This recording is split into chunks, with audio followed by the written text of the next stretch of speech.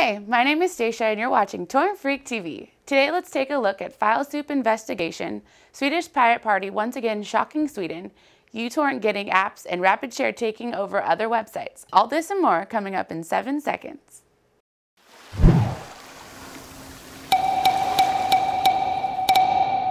Filesoup was a UK-based torrent-related website which started in 2003.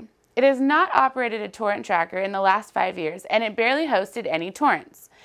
In 2009, the two administrators of the website got their houses raided and their computers seized. The investigation was led by the Federation Against Copyright Theft, who is also the driving force behind the case and is responsible for gathering the intelligence. FACT is also in possession of the seized computers. Weirdly enough, FACT is a private anti-piracy group, and one should wonder how this can be legal. The two administrators of the Filesoup have been charged with conspiracy to infringe copyright.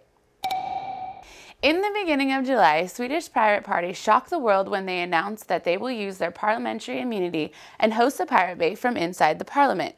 Now the party has made another shocking announcement. They are entering the world of internet service providers.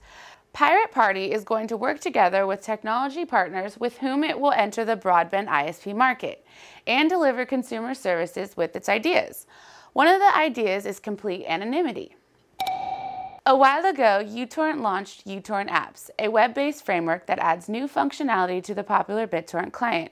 uTorrent is now hosting a challenge where they want developers to create the best apps they can think of, and the best one will be awarded $1,000. A lot of TorrentFreak.com readers seem to be outraged by this and claim that they will make the application slower. Installing any additional apps in your uTorrent client is completely up to you, and you're not forced to use anything on top of your uTorrent. Some people also claim that it is impossible to learn the new programming language just for uTorrent.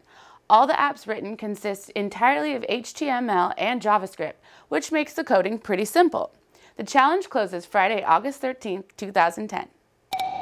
Rapidshare announced collaboration with the entertainment industry and has pledged to increasingly terminate the accounts of persistent copyright infringers.